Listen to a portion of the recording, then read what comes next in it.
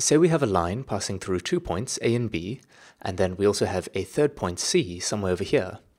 In this video, we'll be deriving an efficient way of calculating the shortest distance between point C and the line, and we'll also be seeing how to figure out if 2 points are on the same side of the line. We start with the crucial idea that the point on line AB that is closest to point C, let's call it point D, forms a line segment with point C that is perpendicular to line AB. So our first step is to calculate a vector that is perpendicular to AB. Let's begin though by first calculating the vector AB itself, which obviously is just a vector that points in the direction from A to B, and which has a length equal to the distance between those 2 points. So on the x-axis this is Bx minus Ax, and on the y-axis it's By minus Ay. I'll now call the perpendicular vector P, and we can calculate this easily since its x-component is just the y-component of vector AB multiplied by -1, so that's negative By plus Ay, while its y-component is simply the x-component of vector AB, so Bx minus Ax. Now, depending on which component we make negative, we'll get either this perpendicular vector or this one. As it turns out, we really don't care which one it is. It doesn't need to be the one that points towards point C or anything, so I'll just pick the first one. I'm now going to calculate the vector AC, which of course is just C.x minus A.x, C.y minus A.y. I'll then label the angle between AC and CD as theta. Now, in a right-angled triangle, such as the triangle ACD that we have over here, we know from trigonometry that the cosine of theta is equal to the adjacent side divided by the hypotenuse.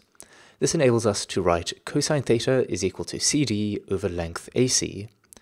We're trying to solve for the length of CD though, so let's rearrange this to CD is equal to the length of vector AC multiplied by the cosine of theta.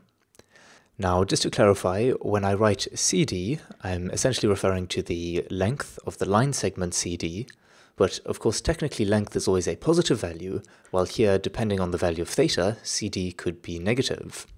I'll be coming back to this later, so just keep that in mind for the moment. I am now going to draw the vector AC up here, so we can see that it also forms the angle theta with vector P. We'll now be taking the dot product of these two vectors. Hopefully you're familiar with the dot product. It has two forms. The first tells us that AC dot P is equal to the length of AC multiplied by the length of P multiplied by the cosine of the angle between them.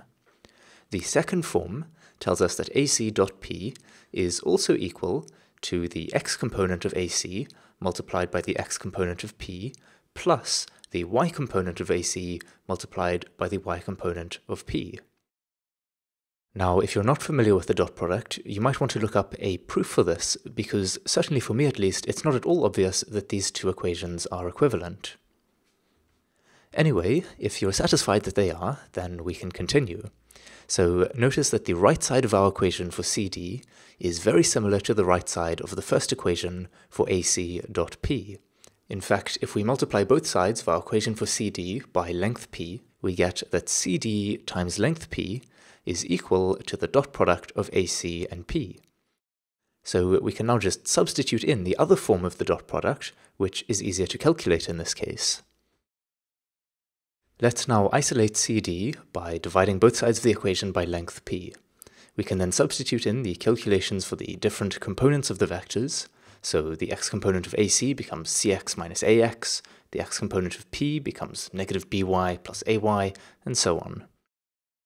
All we have to do now is calculate the length of P, which is just done using the Pythagorean theorem, square root of x squared plus y squared. Now, remember how I said that CD could be negative depending on the value for theta? Well, if we want the actual positive length, we of course simply take the absolute value of the result. Now, this equation gives us the shortest distance between a point C and the line passing through points A and B, so that concludes the main part of this video, but there are two further things I want to mention. First of all, it's sometimes the case that we have multiple points and we don't care about their actual distances from the line, we only want to sort them based on how far away they are. If this is the case, we can of course do the computation a lot more efficiently by leaving out the square root term. Secondly, if we want to figure out on which side of the line a point lies, we can use the same equation without the square root term, but instead of taking the absolute value, we take the sign of the result. This will give us +1 if a point lies on one side of the line, -1 if it lies on the other side, and 0 if it lies exactly on the line. So of course, if we want to figure out if two points are on the same side of the line, we can just compute this value for both of them and check if it's the same. Alright, that is everything for this video. Cheers.